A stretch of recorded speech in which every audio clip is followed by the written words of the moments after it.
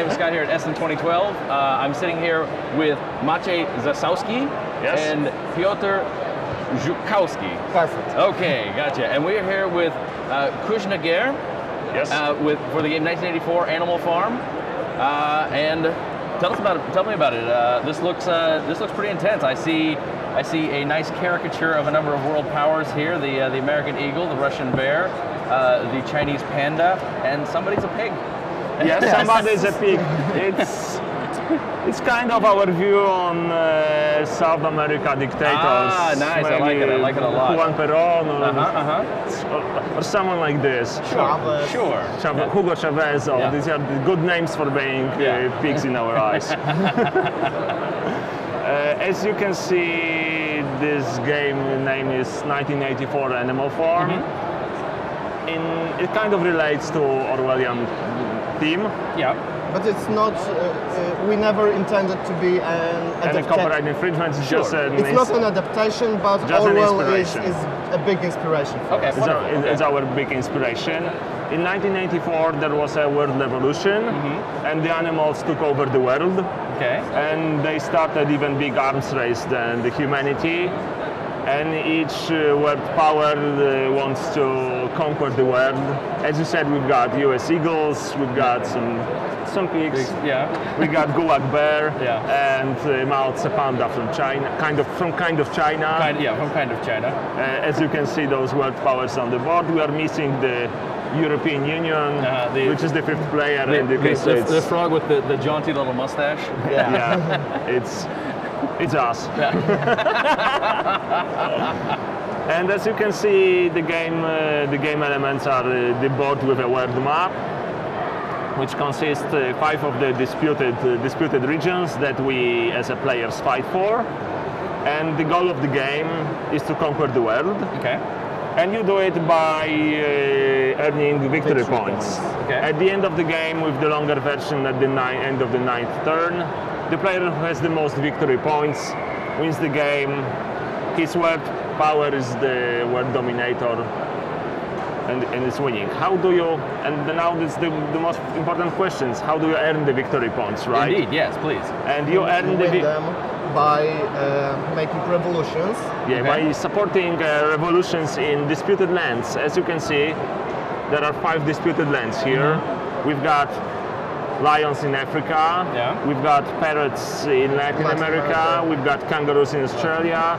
In India, of course, it's an elephant, and donkeys in the Middle East. Gotcha. So the game is kind of cooperative because throughout the game you cooperate with your neighbors. So as I am the Russian bear, I cooperate with Mr. Pig from South America and Mr. Mao Tse panda from China. And we together, we want to start revolutions in those disputed lands. For example, between each player sit a revolution card. Okay. And it's indicating what kind of influences you need to start the revolution. For example, to start the revolutions in the Middle East, because those 2 are from Middle East, you need to invest. You need to invest the Middle East influence and some Australia help. Australia's support. Some Australia support. So when the players together add those influences, for example, Piotr had donkeys and you had some donkeys and some kangaroos, then in certain phase of the game you discuss who puts how many influences. Right. So for example, you discuss that Piotr will give 1 and you will give 2 because it's in your interest. Right. So basically there is a very strong negotiations phase also. But of course, you don't have to always keep your promises. Okay. So, despite being slightly cooperative, it also involves very much negative interaction. And both of you are fighting against the opponent. So when you give those influences, you earn 2 victory points. You earn 2 victory points, and he earns 2 victory points. But I don't earn them. Right. Okay. And there are Also, for earning victory points, there are political mood cards. Each round, new political mood, as you can see with this word pig, enters the board. You begin with some of them. For example, every joke is a tiny revolution, means that if only you give those influences, you got extra point. Oh, I see. Or if you buy an advanced ability card, you get victory point. Or if you are successful in a region, you get victory point. There are a lot of these cards. They change the victory conditions, and you put them randomly on the board. Each round, new one. The old one is discarded, and the new one comes on the board. For example, there is a new region with penguins. The one who wins can discard a victory point from the opponent. Okay. Ah, I see. So you've got such cards in the game. So mainly you need to invest your influence tokens to get the victory points. But now there's a question how you get those victory points, and that's the tokens, the influence tokens, of course. I'm sorry. And it's probably the most important thing in the game, because in one of the phases of the rounds, you have to first you move your agents. The cubes represent your agents. You move them around the board, and then in each region, the players have to form alliances with each other in order to get the influences. Tokens. And how you do it? Starting from the region marked as first region, in each region you discuss and form alliances to get those, as Piotr said, those influences. For example, in this region, if you would start with this one, the orange player, these pigs got 4 spies here. The China has 3 spies, and the US has one of them. Only one. So now they discuss, and it's an open discussion, a negotiation, and the alliance needs to be formed against at least one player, because if there is a tie, no one gets any influences. And for example, now is the situation. Here you can get some donkeys, and as you can see, well, let's say that we don't have that on our card. Both of us will need donkeys to start this revolution here. Yes. So I suggest that we should form an alliance together between the two of us against Maciek. Against China. Because I'm not here. I'm not even there. The Russia is not even there. So but still, we want to have it because we both have. Well, I have need for donkeys here, and I especially want to get a piece of that because I need donkeys over here. Yeah. So your strength of your agents is 4.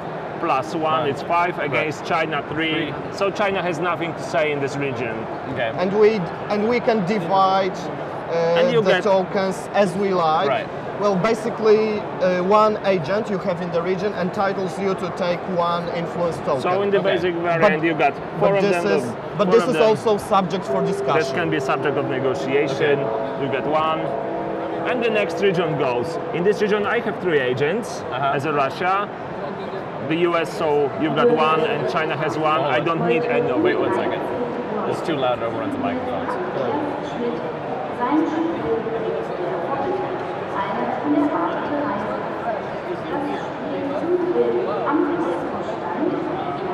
Must be very annoying. Yeah. And it's in German. That's the most annoying part of it. Every time it's like, you need to move your car, it's going to be towed. Yeah, someone left the car in the toilet. Please remove it. In the toilet. Please remove your transporter from the toilet. Okay. Getting back to the game. And in the next region, because each round you resolve each situation in the region. So in India, I have 3 agents. And the rest of the players, the China has only 1, and the US has only 1. So I don't need any player. I just get 3 of them. I see. I just get 3 of them, and so on, each region follows. What is extra in the game I haven't told you about are the abilities. Okay. Each player can use some abilities to improve his strength in negotiations or do some nasty stuff to other players. Each region, each disputed land, is connected with one of the ability types, and these are basic abilities that anyone can use. And advanced abilities with those more of those You, strikes. you have to buy them. You have to first. buy the ability. Okay. And you can buy the using your influence tokens. So you Okay. use them to get victory points and also to buy the ability to use The advanced those ability. cards. Right, okay. And in order to use some ability, for example, Department of Peace. In the Department of Peace, if you spend 1 lion, because it's a lion, Right. you get +1 strength in negotiations. So if there is such situation, China could spend 1 lion and say, I've got 4 now. here. Right. Maybe Right. maybe I will and then- ally with US. And then US might look at China in that situation because they'd say, well, we both need donkeys, and I know that donkeys that I get are good here and here. Yes, that's right. This is how it works. And Yeah. and each region has some specific abilities. The lions increase your strength. Uh-huh. There are more of the advanced cards in the game, and you randomly draw them at the beginning. Okay. So there is like a couple of different variants. You the India elephants work like counters, so you can cancel another player section. Okay. or you can actually And choose an opponent, discard a victory point from him. Kangaroos act like thieves or disruptors. You choose an opponent and discard one of the tokens of the opponent. So, for example, in this situation, let's see that you've got only 2 donkeys here, and you've got 1 here, and I'm having some kangaroos in my own influences. I might say, guys, it's a tough situation, you see. You didn't involve me in the alliance. I'm not glad. You will lose this donkey. Okay. then you spend your kangaroo. It I goes spend my back, kangaroo. back on And the now board. you are and in a you- shitty situation Yeah. because you cannot fulfill all the revolutions because Right. I'm playing against you and not my neighbor. I'm sorry. Yeah. The donkeys act as stopping ability when you take the influence tokens. This, for example, says that in region, chosen opponent doesn't take any, Okay. or the chosen region generates 2 less. And my favorite, for me, the most important ability is Parrots. parrots because they are connected with movements. Because throughout the game, in each round, you can move only 1 agent from 1 region to another. For example, I will in next round I could move from kangaroos to parrots, and that's the only thing I can move on the board. You can move 1, you can move 1, but using parrots, you can, for example, you can use the advanced ability and and then you move can- 3 of your agents anywhere on the board, Okay. or 1 of the opponents. Oh, okay. So that's very important. And that's basically the whole thing that we wanted to say about Animal Sure. Farm. The last thing is, of course, the revolution cards change and they differ. In next rounds they change. Okay. Each 3 rounds they change, so the situation on the board must change and you must change the alliances. Okay. So that's Good. that's the most thing I wanted to say. Please come to our booth and play it. This looks really good. I like the, I especially like the involvement of the animal graphics in here, especially the regions, the animal tokens for the, yeah. Let's otherwise going to zoom on. Each one? Yeah.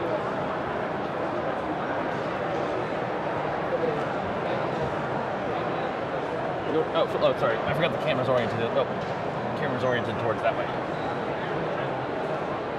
Okay. Let's put a Russia. Swap out and do the pig. Go to China.